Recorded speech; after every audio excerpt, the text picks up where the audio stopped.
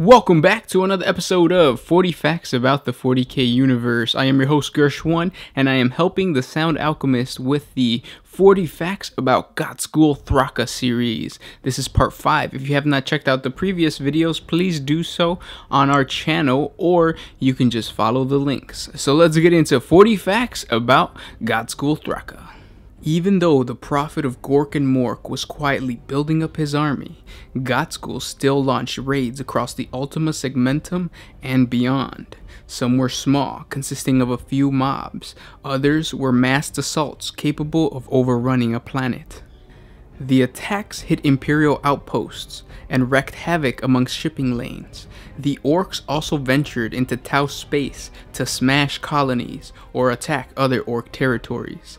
Ghazghkull led many expeditions, but the main point of the raids were to train new leaders and to test his latest strategies. If the Imperium had collected and analyzed their scattered data files, they would have been alarmed by how many recorded attacks Ghazghkull or armies bearing his insignia had made.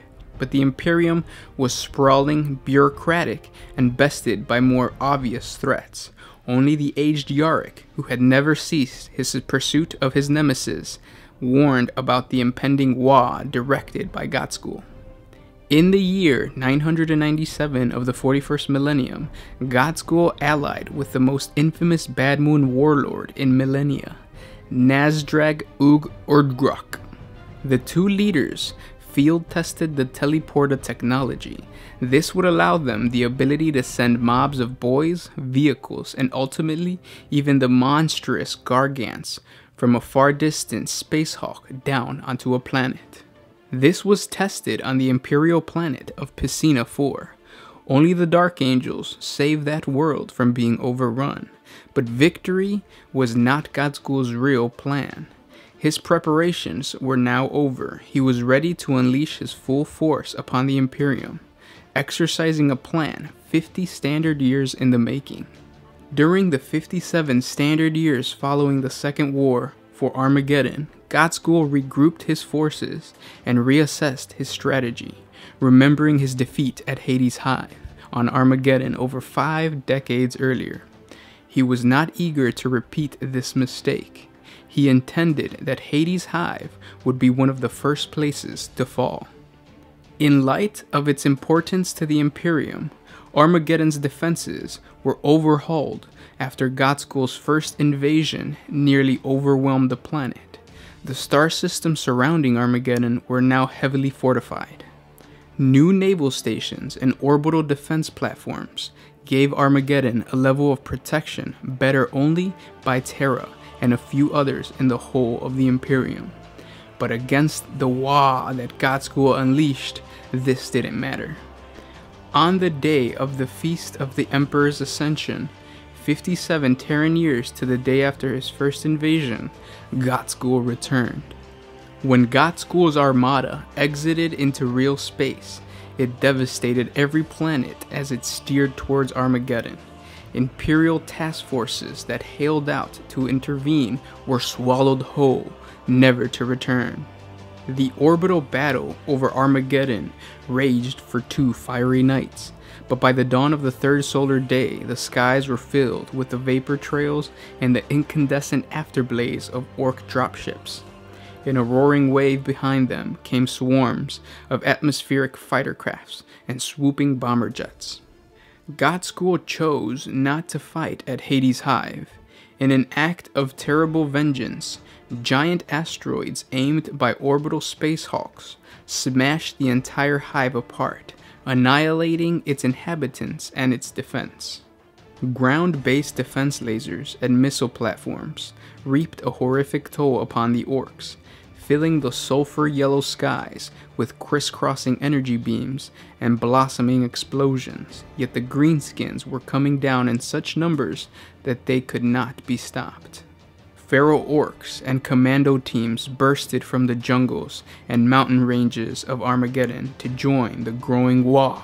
Quick-hitting strikes by the troops on the ground wrestled control of many defense lasers, weapons that were soon turned upon their former owners.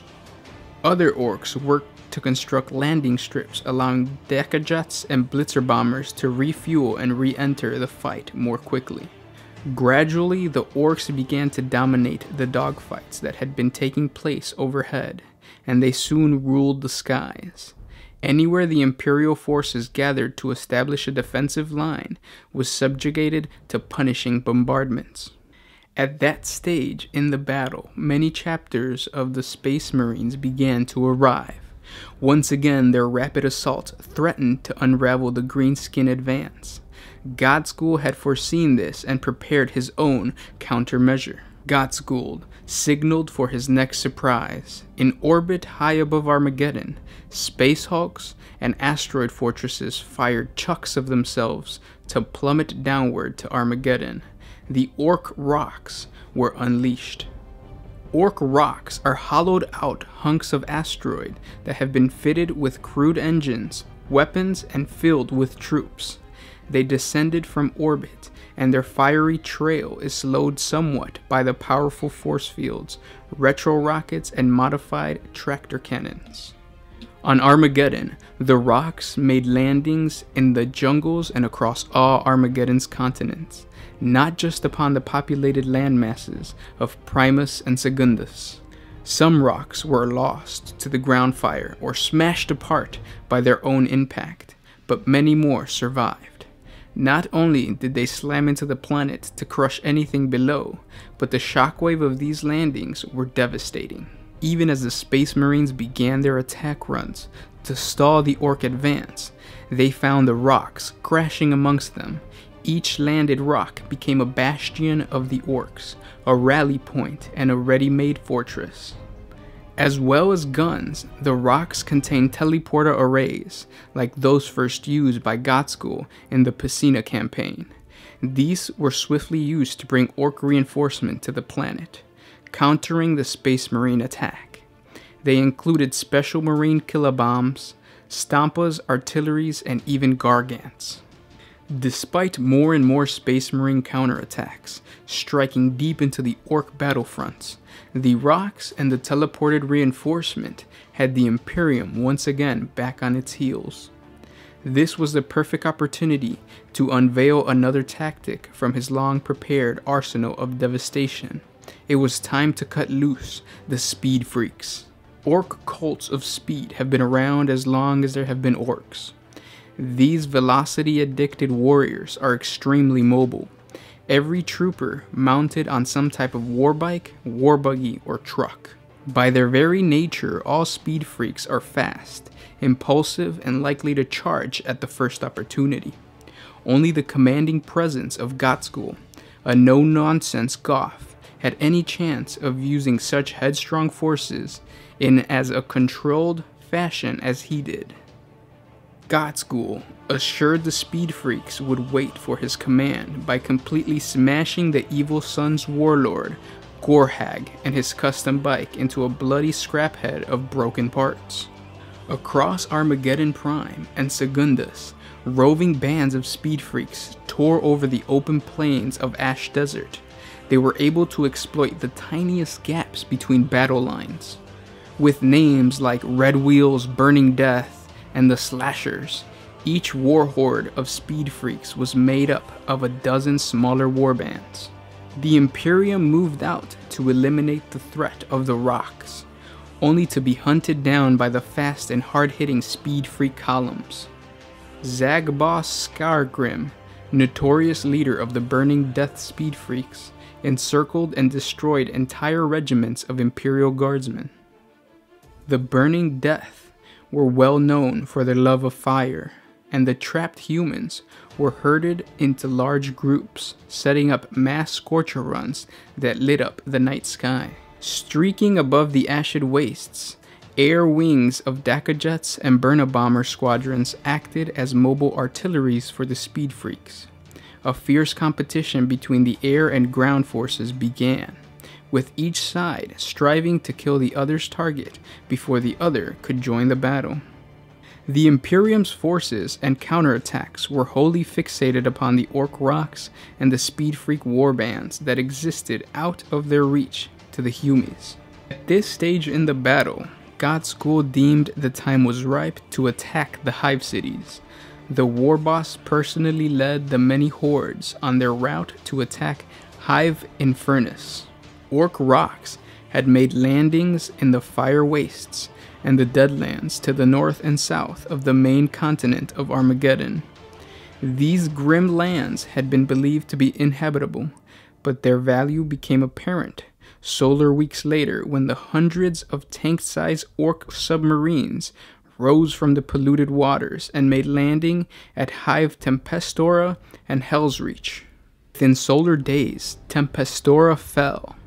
Hive Gang militia held out long enough at Hell's Reach for Space Marines to arrive, preventing the orcs from overrunning the other half of the Hive. Most Imperial officers would have denied that the orcs even had a plan, pointing to the scores of assaults scattered across the vast planet. They saw the orc attacks more as archaic messes than as a planned battlefront. They were mistaken. It was Ghazghkull's tactical genius that designed the deadly combination that was winning the war. And those were 40 facts about Ghazghkull Thraka. Now we continue this story in part 6, so be sure to subscribe to the channel to get more videos of this series. Will Ghazghkull take over Armageddon? Well, you probably know the answer to that, but you want to know more about Ghazghkull, don't you? So be sure to subscribe to the channel. Thank you so much for liking, commenting, and sharing this video. You guys are awesome. Hope your painting is going well, and I'll catch you in the next video. This was Gersh1 with One Mind Syndicate, signing out.